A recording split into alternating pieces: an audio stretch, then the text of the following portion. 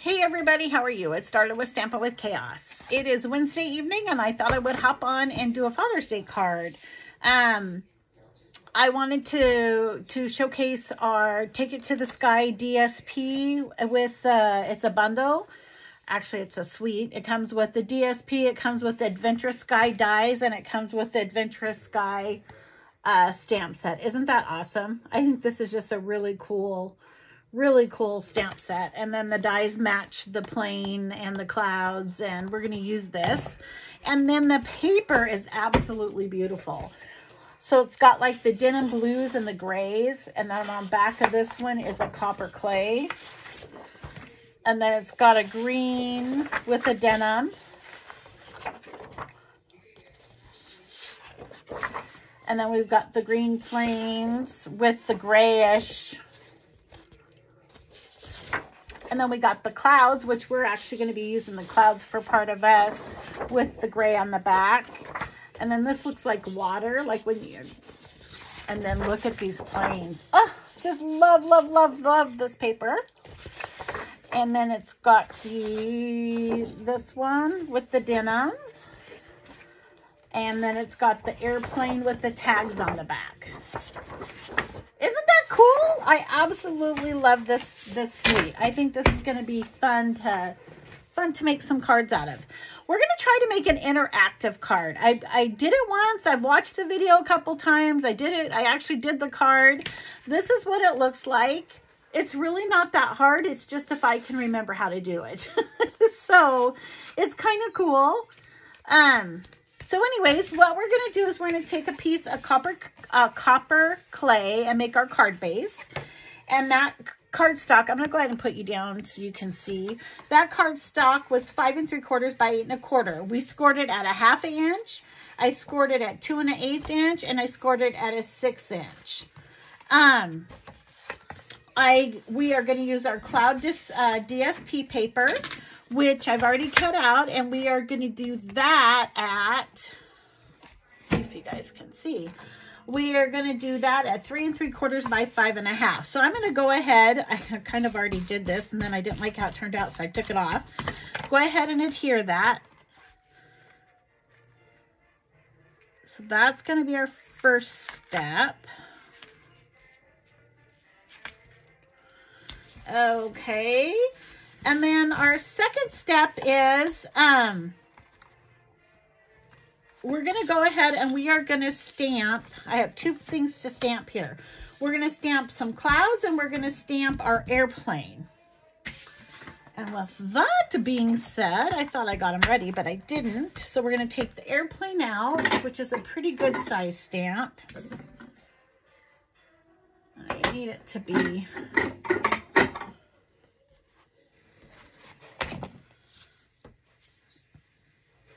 You want your block to be as big as your stamp, because you know, I don't always read everything, but you don't get the same pressure if you don't. So I'm going to use a bigger block on this one, and then we're going to do some clouds as well.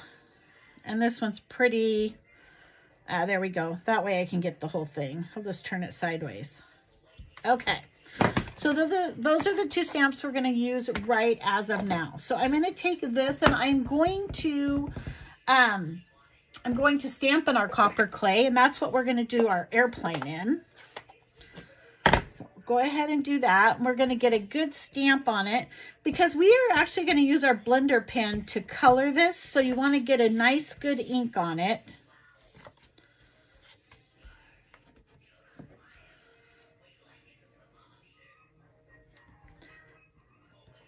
And I really like using this blender pen. All it is, it's called a blender pen.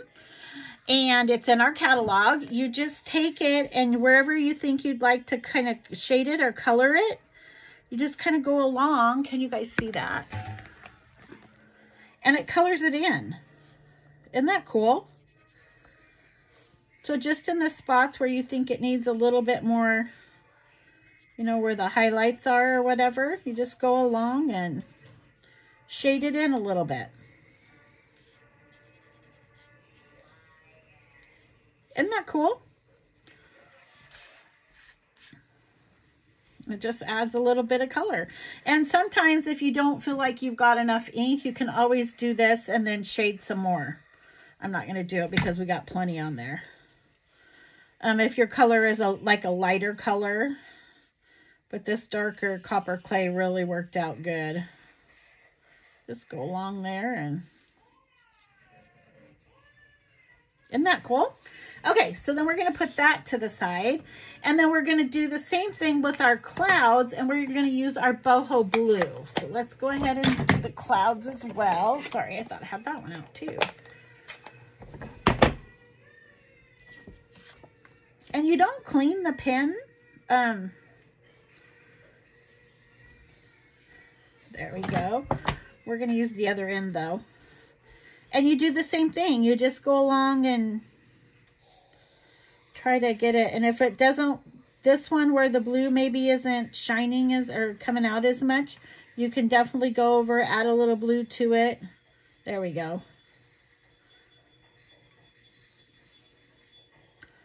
Add your little scribble marks a little bit better.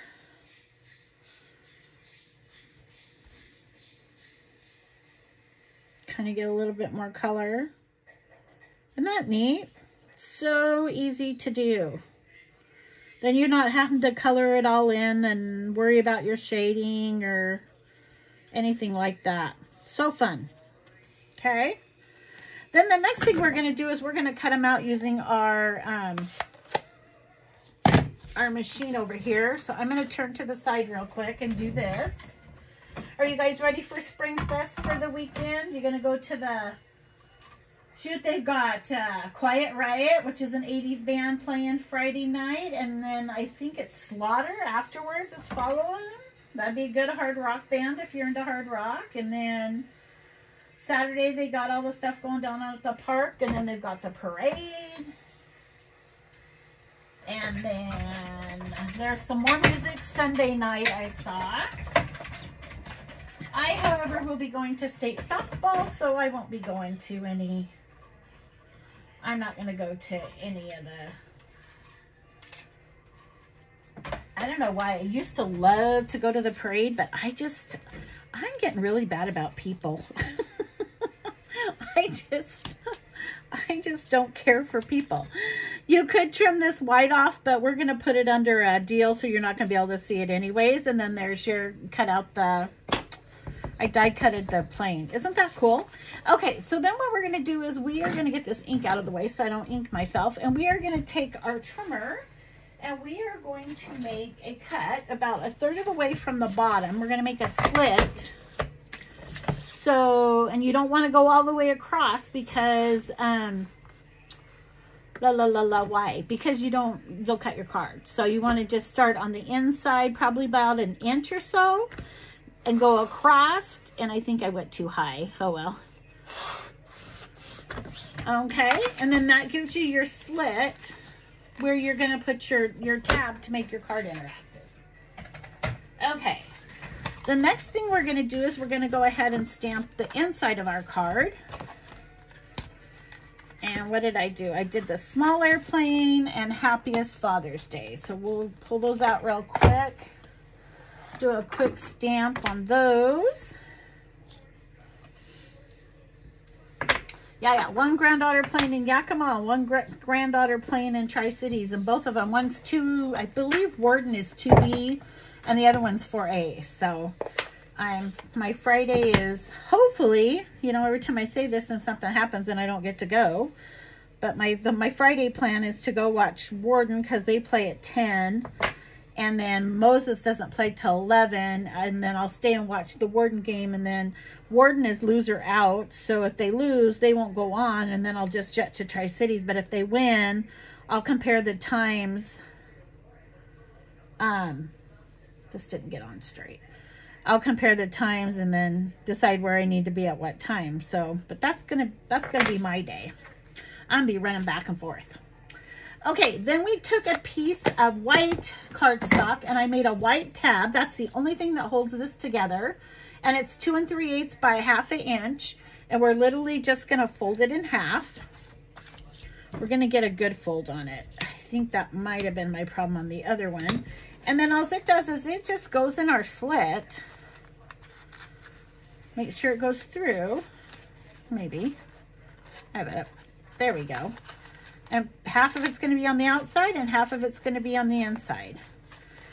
Okay, so we're going to take, let's do the inside first so that we can get this. So you're going to put this in here, and then you're going to take your card and put it like, oh, I forgot to put my little niche. Forgot about that. You're going to want to put a little niche. So you either use a circle punch or some kind of a punch. We're going to use this one. And you put a niche where you want it.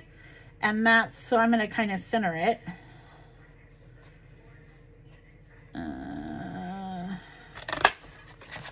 And that way you can see this and be able to pull it, right? Okay. So we're going to take our little white tab, and so the glue or whatever you're going to put on it is going to be right here. Whoops. And let me see what else I can find. There it is. We're going to use adhesive. It would not be wrong to use the actual liquid glue, or even maybe the score tape might even be a little bit better. But we're going to get this in here. Now you don't want it too tight, because if you put it in here too tight, then guess what? It's not going to slide in. It's not going to slide in and out, right? So we're going to fake it and then pull it and make sure that it comes out. So if it's like this, am I going to be able to pull it? So that's what you want to make sure of. So once you got that done, then you can go ahead and glue, put your little strip there and get that on there. And there we go. And I think, no, I didn't niche them both. Okay. Then we're going to take this and we're going to use our layering circle dies, and we're going to make a circle, a silver circle, to kind of match it. And the reason we're doing it is just to kind of make that tab a little bit more sturdy.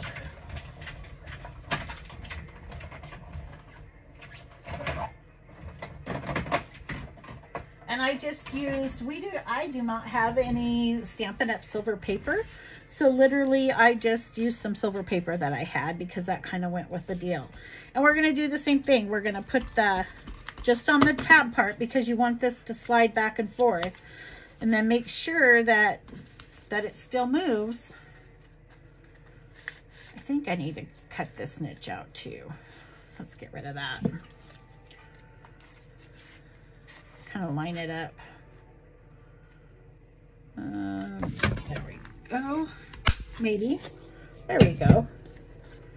And I'm not sure I was supposed to do that. I kind of got the card. Okay. So now we have it. Okay. So get that on there. And then we're going to pop the plane on. Get him sticking on there as good as we can. You don't want to glue it all the way down, because it won't move, right?